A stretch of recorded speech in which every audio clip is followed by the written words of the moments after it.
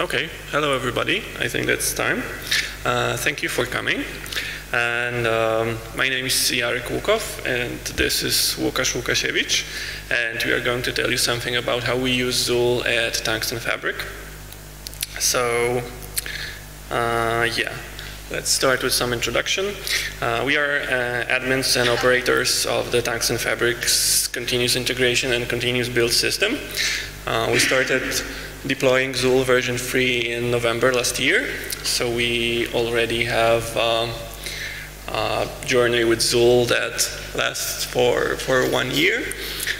We both work at Codilime, which is a Polish company based in Warsaw, and we offer DevOps, SDN, NFV, and cloud native services and consulting. We employ about 200 engineers who consume about 50,000 of coffee shots per year. And in case you want to contact us after the talk, here are our email addresses. So let's start with some background about our project. Tungsten Fabric, some of you may know it under the former name OpenContrail.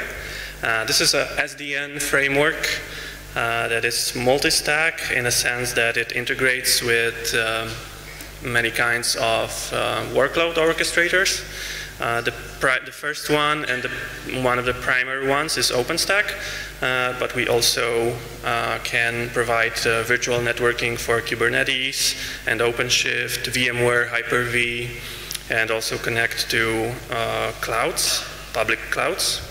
So because we integrate with OpenStack, we face similar challenges like the OpenStack CI, because we need to test the software against different versions of OpenStack, for example.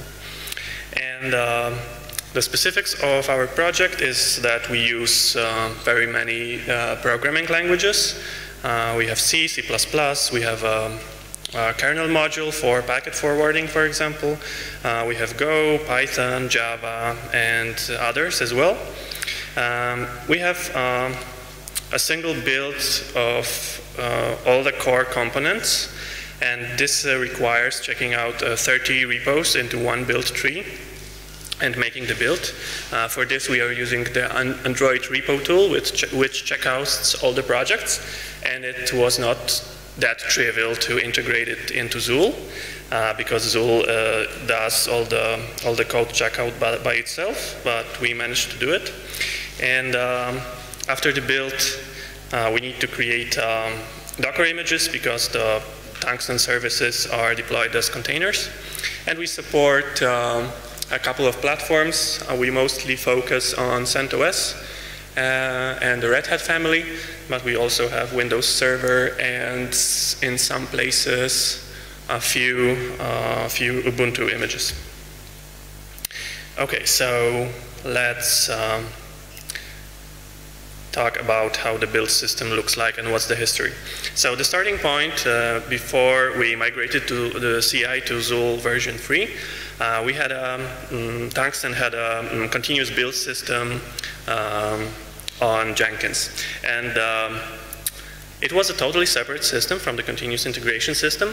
So it had a duplicated set of scripts, duplicated locations of dependencies, and a different set of slaves for building. So it required a lot of manual synchronization, because when some important things changed in the code, the build scripts had to be synchronized between this continuous integration system and the Jenkins continuous build system. The build system worked, it worked well, but it required some more work. So while migrating to the CI to Zuul version 3, we had an idea to use the same jobs that we use in continuous integration for testing to power our release pipeline. So we managed to do it, and right now the Tungsten release system runs entirely on Zuul. And the build pipeline consists of 3 steps. We first compile the code and package it to RPM packages. Then we build Docker images, and then we publish it to whatever registries we want. So we have a three-step daily build pipeline. And to give you some more details, we have one Zuul job that builds and packages the software. We upload it to RPM repo that is hosted on Nexus. Then a second job fires, which has a dependency on the build job. So it starts after the first one succeeds. We provide the URL to the repo, to the package repo using Zuul return. So the image building job uses the Ansible variable to install the RPM repo, the YAM repo in the container. And the container step, in turn, uploads the images to a temporary registry. And the publish job fetches the containers and publishes it to external sources where you can download the images. We are not using or not planning currently to use the job pausing feature. We have the RPM repo and the temporary registry are living on a static node, and we think that it is a good solution for us because it reduces the load on the system.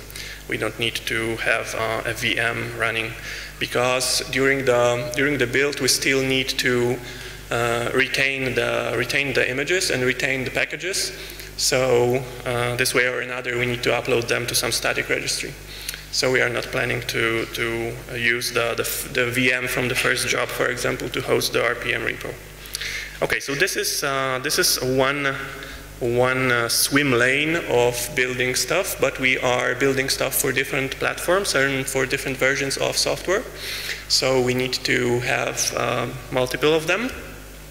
So, for example, for one platform, in this case, OpenStack, particular OpenStack version, we run it as a one pipeline. And when I say pipeline, I mean a workflow of jobs, not the pipeline in the Zuul sense. So we have one sequence of jobs that finish with publishing, and then we run them multiple times for different versions and for different platforms, and we even have one quirk that we are still using Jenkins under the hood to build some Windows containers, and this is just a Zuul job that triggers Jenkins and then waits until it finishes and then downloads the containers and publishes them to a registry. Of course, we are planning to use the Notebook Windows integration to incorporate this entirely into Zuul version 3, but this is a temporary solution. Okay, to give you the full information, we of course we are using mirrors of different artifacts. We have RPMs, we have deps, we have PyPy, Cache, Maven, and Docker images also. As for the builder VM images, we took the minimal approach. So we don't install any dependencies on the Notebook images. We are using a plain operating system-based image. We only install Zuul SSH keys, and all the dependencies are installed during build, so that we are sure that we maintain all the dependency configuration inside the source repos and not in the disk image builder image definitions. And it was kind of disappointing for devs when we were explaining it that the disk image builder and the elements mechanism is not a way to cache builds. Because for me, it's important to think about the disk image builder definitions as an infrastructure thing. We are providing images for different operating systems, for CentOS, for Ubuntu, but this is not, you can't submit a review with changes to node pool configuration and then test how the job will behave with your change. So it's not possible to change the image definition and see how your jobs run with it. You need to merge it, you need to wait for the disk image builder to build it, and then only then you can see how it's behaving. So we are not doing any build artifacts caching or dependency caching inside the images. And Now you know how we configure the jobs, so it's important to say how we are triggering the events. One way of doing this is a scheduled trigger in Zuul. So of course we use it to build daily nightly builds, and when the release is approaching, we change it to start twice a day. And on every merge, we are triggering build pipelines for documentation and also for third-party RPM packages for our dependencies. So we have a cached repo of dependencies built from RPM specs, and it is also possible to trigger the build on demand. For example, when something failed, and Zuul administrator is able to trigger the build using the CLI. Okay, to make the build system a little bit more useful and to give a better interface for users, we provided some extensions, and all the things that I will be talking about are just things that we wrote in Ansible and in Python. We didn't change Zuul in any way. So the first thing was consecutive build numbers. We have a requirement in the release process that every daily build has incrementing build number. So for every branch that we build, we have a sequence of build numbers. And we are also dumping exact commit information into JSON files so that we are able to see what was included in the build, and also to reproduce the build in case we want to test something. We are dumping information about artifacts, so for example Docker images and their IDs for later verification. And from the commit information lists, we are generating tables of changes that went into the current build, and also a list of bugs. So the build number feature is written as a custom Ansible module that is using SQL database, and for every branch we are saving the list of the mappings between Zuul build set IDs and the build numbers. And I think for me it is a kind of a persistent Zuul return. So we are kind of saving values returned from Zuul build sets for later reference. And also we are using the build number thing to we changed the way Zuul is generating log URLs. So we have a list, we have a directory with all the build logs for every branch. And for dumping commit information, we have a JSON structure that for each project used in the nightly build set, we have a list of changes, commits, shays, and change numbers in Gerrit are also there. And in case the commit referenced some launchpad bug, it's also the information is also there, so we can generate tables, and the developers can see what happened in the last build using this. And yes, so as I said, this is everything is entirely implemented in Ansible. So we are running post playbooks to generate all the information and upload it to the log server. Okay, and so this was the build pipeline, but we started with implementing the jobs for a check pipeline.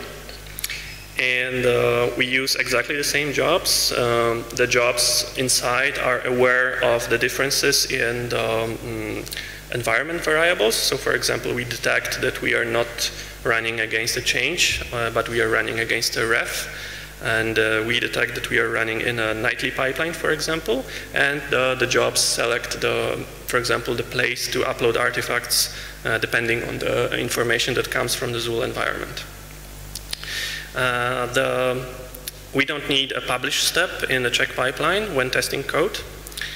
So we dropped the publish job, and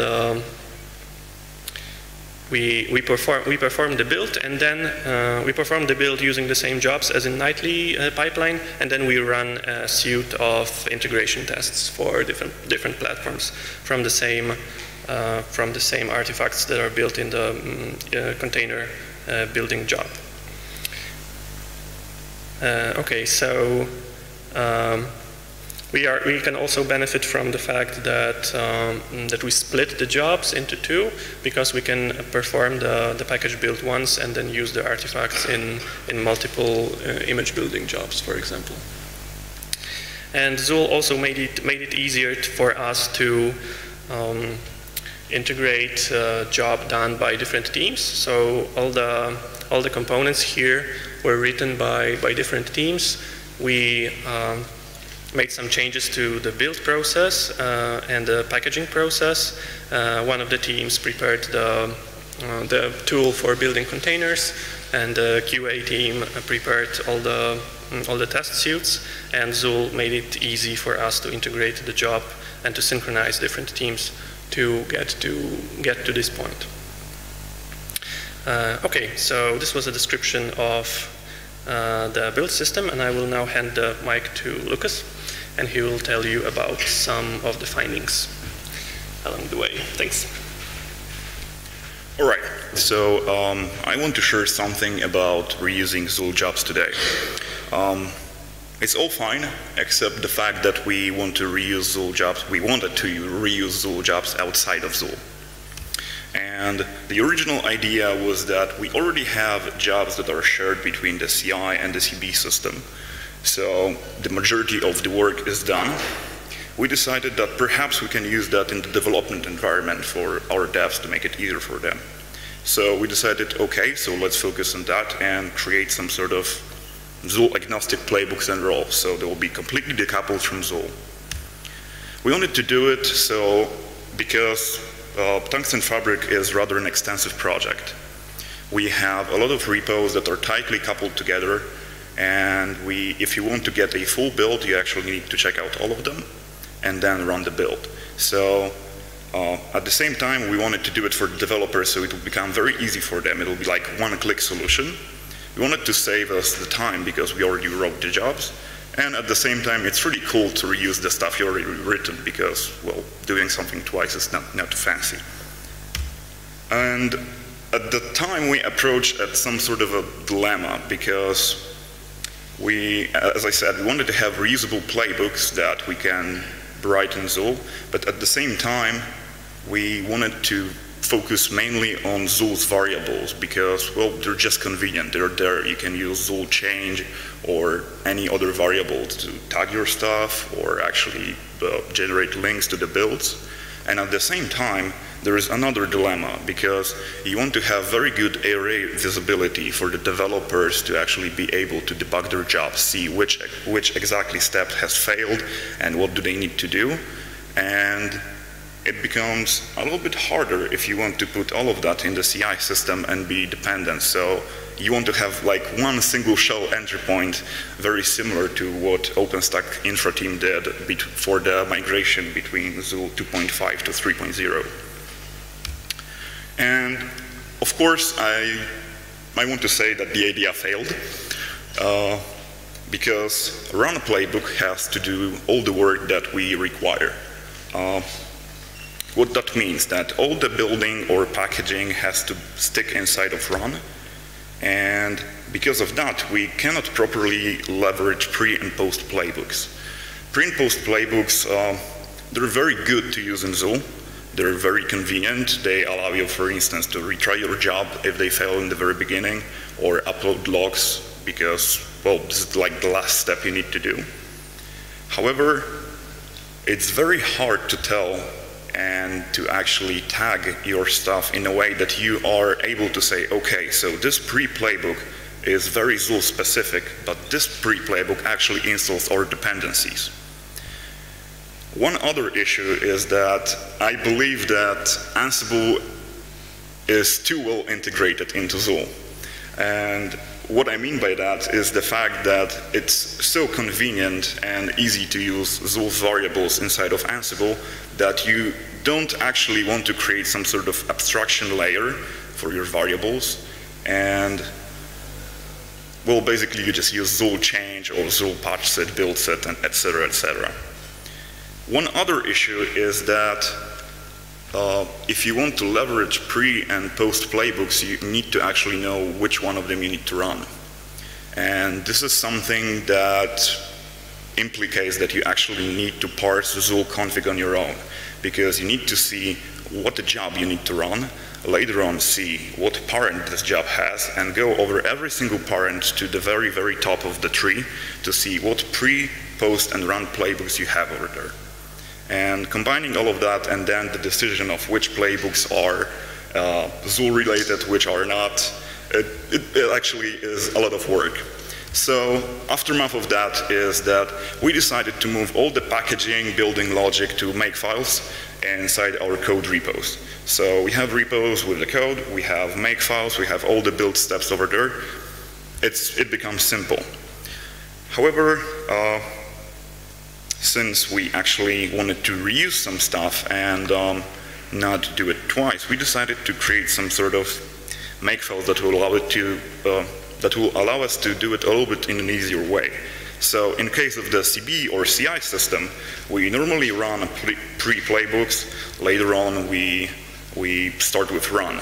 However, there is a huge difference between the dev environment and the playbook, and the run playbook.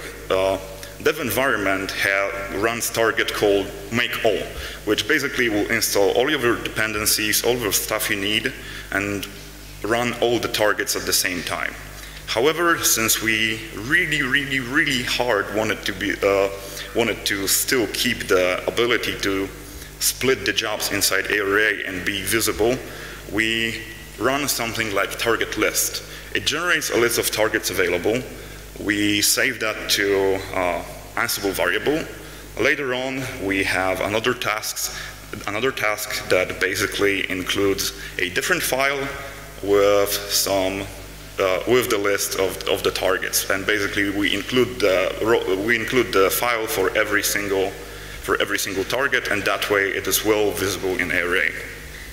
And from the dev environment perspective, as I said, post playbooks like logs or package upload are not really important. This is only something that sticks at the developer's laptop, so they are not really interested in that. And now I want to focus on testing your jobs, because your jobs are already stored in your repos as a code. So in theory, you should be able to test them like everything else you want to test in Zuul. However, there are some things that are not very easily testable in Zuul, and there is a very good reason for that. And what I mean by that are secrets. Secrets are a very difficult part of Zuul, because you want to have a system that allows you to be as open as possible and have as few operator ingerences as possible. So you don't want operator to be administering the system. You actually want the administrator to operate the infrastructure, not the system itself. So, and because of that, you allow secrets to be created by every single user. However, you need to make sure they are not readable by every single user. So you cannot test if the secret you want to add before actually merging the code to your trusted repo works or not. So you can take the risk, merge it blindly, or try to do something else. We have a few ideas for testing your jobs, actually. So you can start with setting all of your pipelines, or the pipelines you want to test your stuff, as post-review. I would recommend that only in environments that are not security focused. So, so I would say something rather like 10 people company and like knowing each other for over 15 years. That's a pretty good scenario for that. Another example would be a separate development environment. So separate development environment, I mean by that setting another Zuul, Gerrit, Nodepool, and all of the components needed for running your CI system. This has a huge disadvantage. you still need to clone your repos and actually integrate them to the new system. You need to make sure all of your DNS addresses or IP addresses, they don't overlap in any way and you don't have any mix-ups. Other thing is, if you want to import your secrets, you actually cannot import your secrets because they're encrypted with different key of different Zuul. So, but this scenario might not be perfect for testing your jobs. However, this scenario is pretty good for testing your Zuul upgrades. So it has one advantage. You can also run Zuul on a laptop, and you can try mocking notebook part or Gerrit part, checking out the code locally to your laptop, later on running some simple Docker slave, which will be a static slave. However, again, you still approach the very same problem. You need to clone your repos, you need to set up your secrets, and it's not fully viable. Another scenario is unit testing your roles. So this is something that will not help with secrets at all. However, it will allow you to make sure that your jobs are passing smoothly. And what I mean by that, if you're writing your code and your CI jobs, you can actually treat them in a regular way. So, for example, you want to set up, you want to change something in Docker configuration, in daemon.json file. You do that in a regular way in some sort of role, and for testing that role, you can provide a dummy file, which will not be daemon.json. You can change the line you need or template the file you need and see if the exact result is over there. So that will be something like unit testing, but for your roles. But again, it only covers the roles, not playbooks, not jobs. It's only a half solution, but I believe it's a solution that everyone should have in place, because most of the time you actually don't need to test secrets. You need to test your jobs, which will probably already have some base jobs with secrets already there. And the last idea, or the last suggestion, is running copies or mocks of jobs.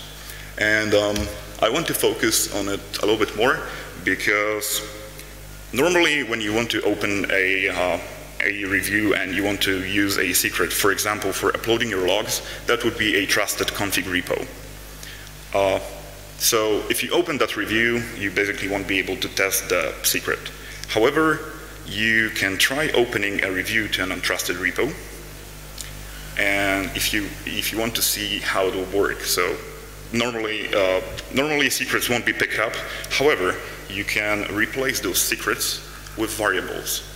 Basically, instead of encrypting all of your stuff, you can provide some dummy values. You just need to test and see how will they behave.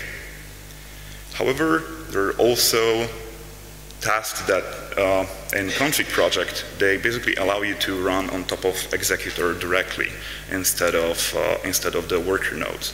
So if you're required to run something on top of Zuul executor, you basically need to change Ansible host, because from untrusted context you cannot run anything on executor. And the last part for today is actually stuff we would appreciate to see in Zuul. However, we can still live without it. The first part is matching executor with its cloud. We have two environments, and we want to expand a little bit more, mostly focused to the public cloud. With current scenario, Zuul executors are not aware where do they sit. So they will try to pick up all the jobs and all the IP addresses of worker nodes all over the place. It doesn't matter for them if it's cloud 1 or cloud 2, if it's a private cloud or a public cloud. And our environment is actually in the private network behind firewall, and we do not operate with public IP addresses for our slave pool. And we wanted to change that, and because of that, because of the fact we cannot differentiate two clouds, we would have to either run all of our executors on top of the public cloud, on top of the private cloud, because from the private cloud it will be well available to them. So they will be able to access the private cloud, they will be able to access the public cloud. Public IP addresses are pretty much public. And we wanted to have a scenario like this. We wanted to have a very strict saying to Zuul, hey buddy, your cloud is cloud 1, run only on top of that cloud because, well, it's easier for us. We don't have to establish any tunnels between two clouds. We don't have to establish any routing, and actually the interaction with the infrastructure is limited on our end. One other part it might be actually profitable for is the fact that perhaps in very dispersed environments, having Zuul executor binded locally to a cloud might actually decrease some sort of timeouts or pings or any other issues that you might expect in something like that. And the second thing is matrix build definitions. This is something we had in Zuul 2.5. And if we focus on the part on the left, this is our example configuration we're done today. Basically, the difference between all of those three jobs is OpenStack version.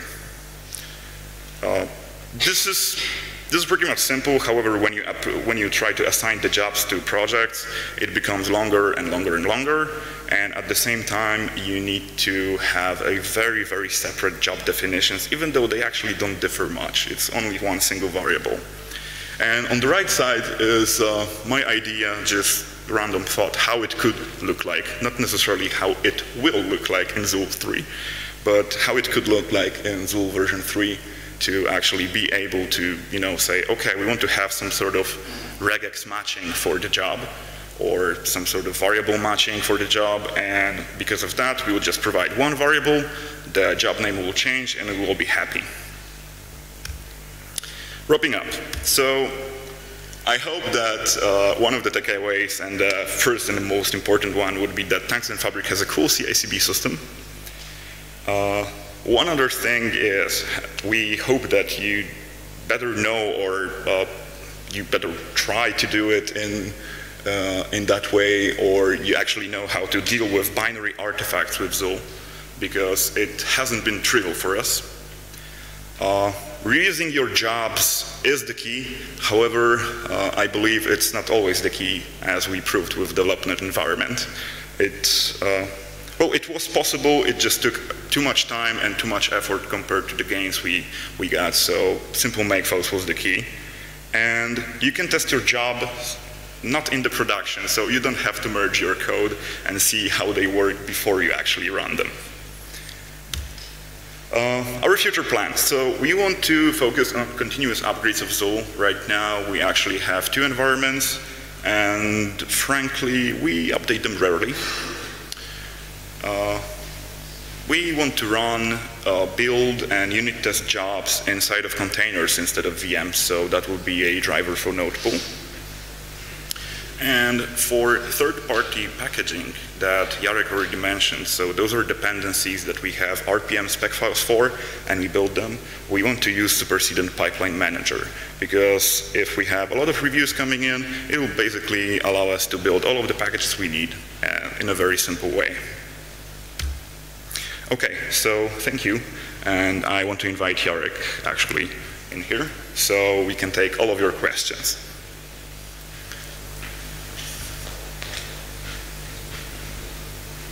If there are any. It's good.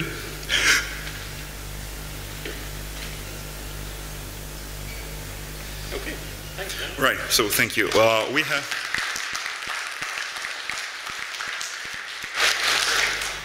We have some swag, so first come, first serve. Few power banks, few Tungsten Fabric stickers, run.